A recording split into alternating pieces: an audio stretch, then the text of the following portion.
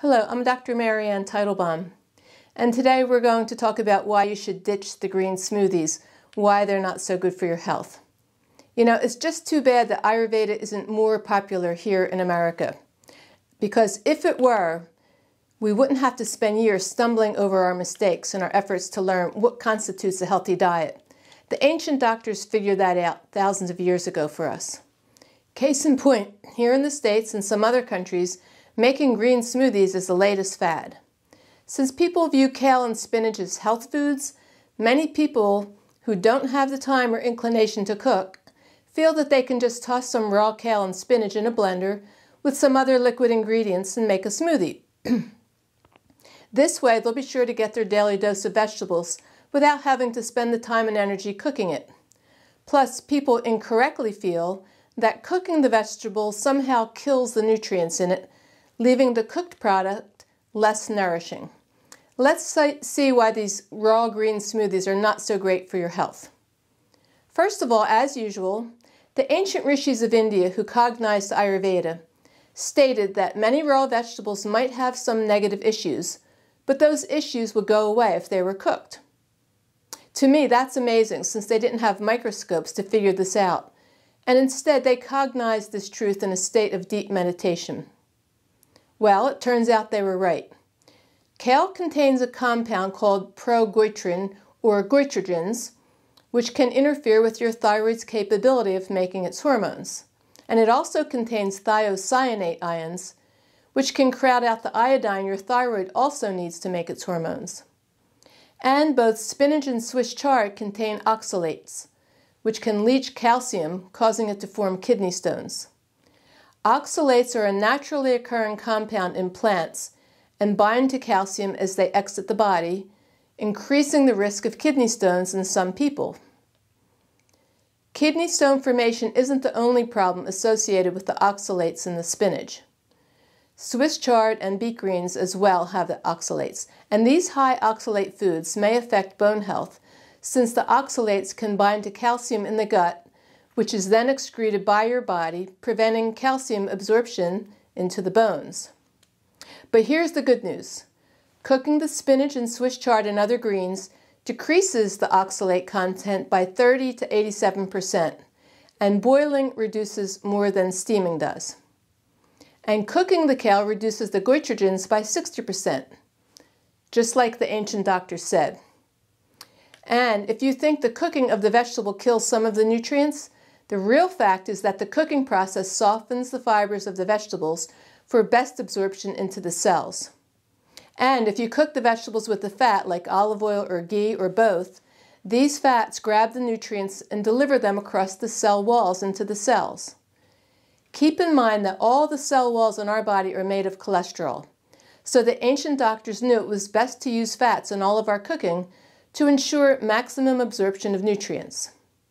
So while cooking may destroy some nutrients or flush them out in the cooking water, the net result is even more absorption into the cells than if the vegetables were raw. My teacher, Vaidya Ramakant Mishra, developed this recipe, which he called green protein, when he had a vegetarian patient who was anemic and was told to eat beef to bring up her iron count. She, of course, was averse to doing so, therefore he developed this recipe for her. Her iron came up in a matter of 3 to 4 months, and this recipe became one of his most famous recipes, which we recommend when we hear a patient needs more iron or is having a hard time digesting in general. Now, iron comes in two forms, heme and non-heme iron. And the heme iron is found only in animal flesh like meat, poultry, and seafood. And heme iron is better absorbed by the body. Non-heme iron is found in plant foods like whole grains, nuts, seed, legumes, and leafy greens, and is harder to absorb, which is why many vegetarians eventually become deficient in iron. Now, cooking the greens with some paneer, along with ghee and olive oil, enhances the absorption of the iron into the cells. And we also think this is a much better alternative to having the raw kale or spinach smoothies, which, being raw, are also very difficult to digest and can create ama from the coldness they contain. By cooking the food, you are giving your digestive tract a break since all the food you eat, you have to cook on the inside with your pitta digestive organs. So you might as well cook the food before it comes into your body and nourish your body's cellular system at a much deeper level than with the raw green drinks, which also might include channel clogging whey or pea protein, cold and indigestible coconut milk, bananas, avocados, and frozen fruits.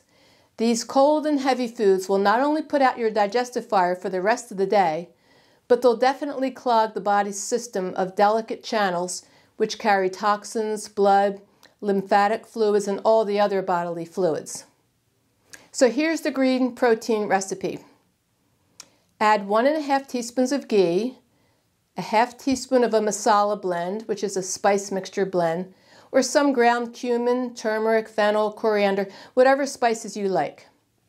Then add some pieces of paneer, about a ½ cup, and cook it into the ghee and spices for a couple of minutes. Add some greens, maybe 4 or 5 cups, like lacinato kale, collard greens, Swiss chard, spinach. Chop the greens quickly and roughly because they'll be blended later. Add a few sprigs of fresh parsley, and then add a 1/4 cup of water and a tablespoon of olive oil, and then put the lid on and cook until the greens become bright green. Don't let them turn dark green. Let the greens cook in the ghee, olive oil, spices, and paneer for about 2 to 3 minutes. Stir it a couple times as you cook it. Swiss chard and baby spinach will take a little short time to cook because it's so tender, but kale and collard greens will take a few extra minutes. Pour the whole mixture into a blender and blend it until smooth. You can add a little bit of boiled water if the mixture is too thick to blend. Now, you could also use chicken for the protein if you're not vegetarian, but it's best to use freshly made paneer in this recipe as opposed to cottage cheese, mozzarella, or cottage cheese. Squeeze some fresh lime on top and sip on it as a side dish or a main dish for lunch or dinner, depending on how hungry you are. The vitamin C in the lime juice further enhances the absorption of iron.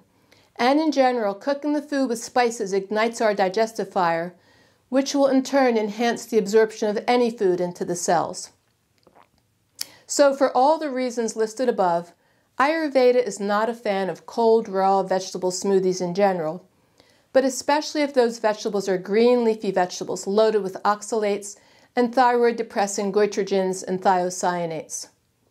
Not to mention the channel clogging effects of the cold foods, which also put out your digestive fire.